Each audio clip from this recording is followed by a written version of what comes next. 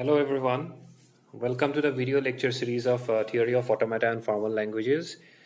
So here we are into unit number 4 where we are dealing with pushdown automata.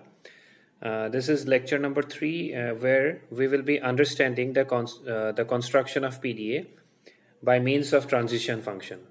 Okay, so I will deal with 3 examples basically. And these 3 examples are enough to understand how to construct a PDA by using the transition function, and also I will also show 1 or 2 questions with the transition graph as well. Okay, so I have written down the first example with how to write in your examination. Okay, and coming up with example number 2 and 3, I will just show you the transition graph and the transition table, the transition function. Okay, now the first example that we are going to deal with is design a PDA for the language L is equals to a to the power n, b to the power n is greater than equals to 1. Now, similar type of example we have explained or you have understood in lecture number 1. There I have mentioned 0 to the power n and 1 to the power n. And in that particular video, in that particular example, I have shown you how to use the transition graph and how the flow is going on, right? Now, in this example, I will show you how to use the transition function and how to what and all will be the steps. Okay. Now, following up with the step number 1, these steps are like, you can say, it's one kind of way of writing in your examination. Okay, so if you're attempting for any kind of competitive exams, only the transition graph or the transition function, that's enough. Okay, so step number 1 it's nothing but you have to write down on your own what analysis you did by understanding or by looking into the language. So by looking into the language, I can say that number of A is equal to number of B, and also the number of A is followed by number of B's. Okay, so this is the analysis that you can write in your own words in step number 1, and that too also I have mentioned over here. Now in step number 2, okay, I'm going forward. In step number 2, you have to write down the definition or formal description of the PDA with the 7 tuples. And finally, once your diagram or once your state transition function is done, then you have to mention what and all are the tuples that you have used in your diagram or in your transition function. That you can write down on at last, because till now you have not drawn the diagram or not drawn the carried forward with the transition function steps. Okay, so first of all, in step number 2, you just mention these tuples. You already know, right? 7 tuples, number of states, number of input symbols, stack alphabets, transition function, initial state, final state, start symbol of the stack. So these 7 tuples you have to mention, and once you are done with the diagram, you can mention what and all states you have used, what and all input symbols you have used.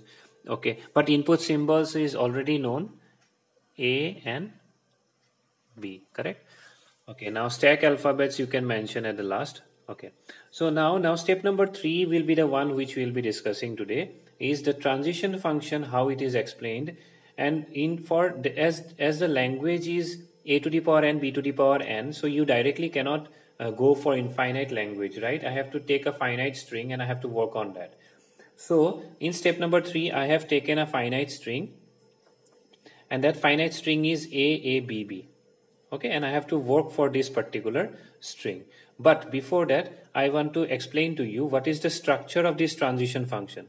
Okay, this transition function is like this: delta, then it will comprise of 3 parameters, equals to, it will comprises of 2 parameters. So delta will have 3 parameters. The first parameter will be the current state. I will explain to you how to use it. Okay, the second parameter is the input symbol to read. Okay, the third parameter is the top of the stack. Clear? Then equals to whatever is there, 2 parameters are there. So the first parameter will be current state or the next state, that depend on the transition steps. And the next parameter is push or pop. Clear? So this is the general format. In order to, this is not mentioned in any book.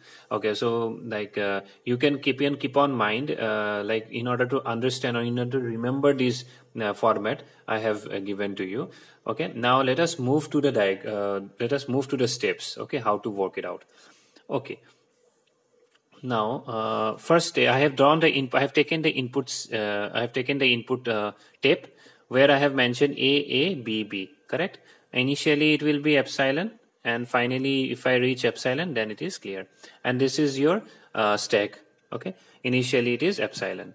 Okay, now first of all, first step, what it will be? It will be actually this is a unique step. Okay, it will be a universal step, you can say. You can use in any of the equation. Okay, so delta, initially I have taken Q naught as the initial state. Now what is the initial? Now next parameter is input symbol or input symbol to read. So what is the input symbol initially? Initially the input symbol is epsilon. Okay, now what is the top of the stack? Now top of the stack is also epsilon. So as both are epsilon, the state will remain as it is, Q naught. This is the current state or the next state. Now as both the symbols are equal or both are empty, right now the current state will be the same. Okay, then Q naught comma, now anything to be pushed? Yes, I will push Z naught as the next element. Okay, because Z naught is the start symbol of the stack, correct? So I will put Z naught. Okay, now number 2 step, delta.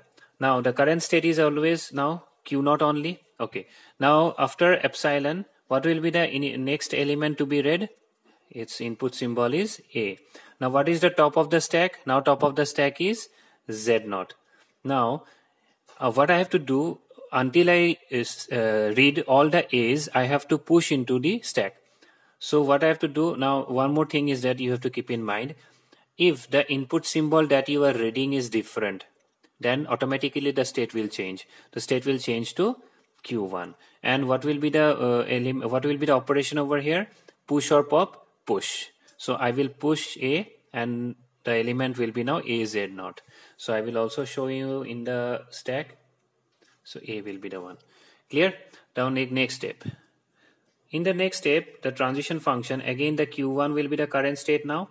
Okay, now the next element will be again A. Okay, and what is the top of the stack? Top of the stack is now A.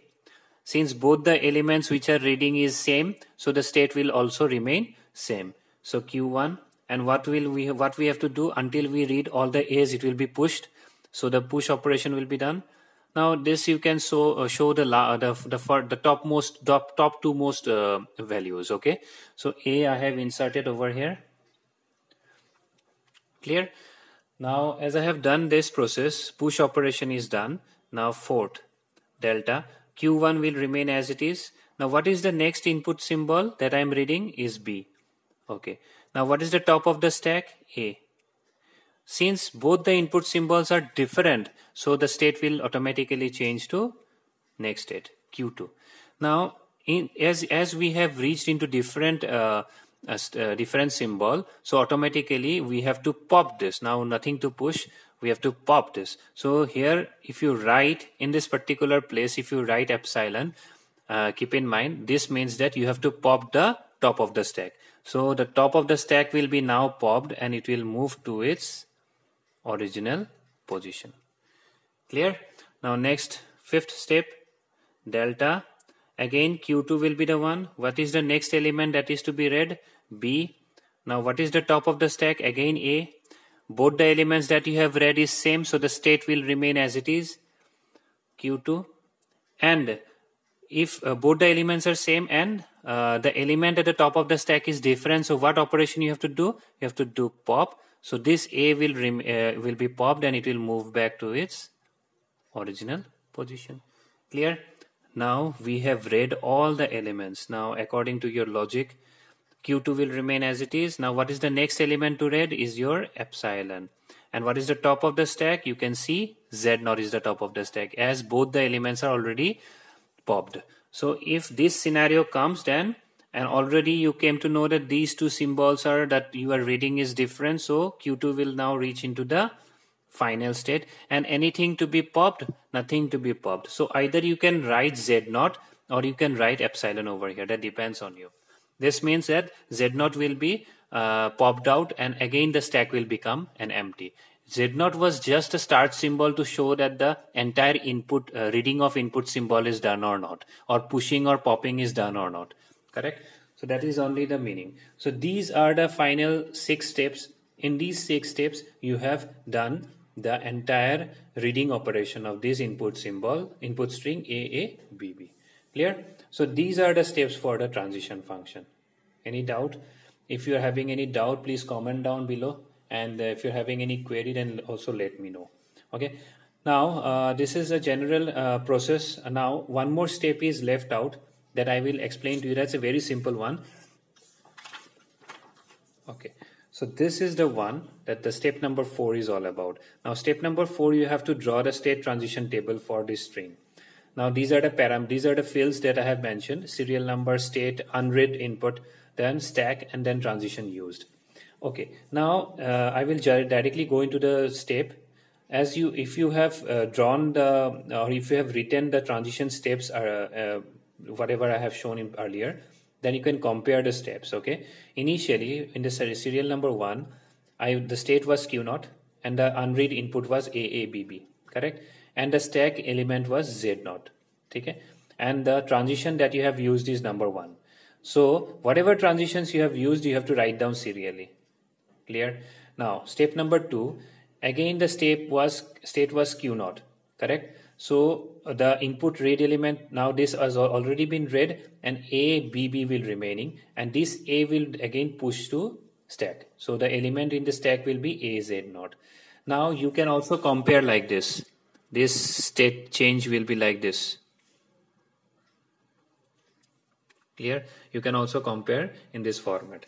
Okay. Now, now next will be your again Q1, as because I have already changed the state or changed the element from epsilon to A. So Q1 will now become the new state. Again, the input that has been read is A. A has been put into the next element into the stack, that is AZ0, and left out input unread input is BB. Now the transition function that I have used is step number 3. Okay, now step number 4 is again Q2. Why Q2? Because from A I have changed to B, correct? Definitely the state will remain, state will change. So Q1 to Q2, correct? Now B has been read. So you can also do in this fashion that this is related with this is related with this. Okay, so in this fashion also you can check it out. Got it? So then B is scanned. Now as soon as B is reached, B is read, then what will be done? It will done the pop operation of A. So A will be omitted from here and it will get back to its original position. Clear? Then again Q2, then B has been read, then this A will be popped and it will go to its original position. And then finally we are left out with epsilon and Z0. Correct? And then finally, once we are left out with from B from epsilon, then definitely the state will change from Q2 to QF. And then finally, we got epsilon as the unread input, and the stack is also empty, as because we have already done the pop operation over here. And this is nothing but your transition number 6. Correct? So this table is somewhat very simple. If you have done the transition function, you can check it out with the transition function, and then you can write down the table. Okay, but the main concept lies in this transition function steps. So be sure that you have done or you have read the input symbols, and once the input symbol are same, then the state will remain same. Once the input symbol will be different, the state will also change. And if epsilon comes in this particular step, then it means that the top of the stack is need to be popped. Okay, so this is how you have to carry forward with the transition function steps. Okay, now if you have to check it out with two important topics that I have discussed in lecture number 1, where I have mentioned acceptance of a PDA. So acceptance of a PDA are of two types: acceptance by empty stack and acceptance by final state, right? So acceptance by final state and acceptance by empty stack is nothing but this one. So acceptance by empty one.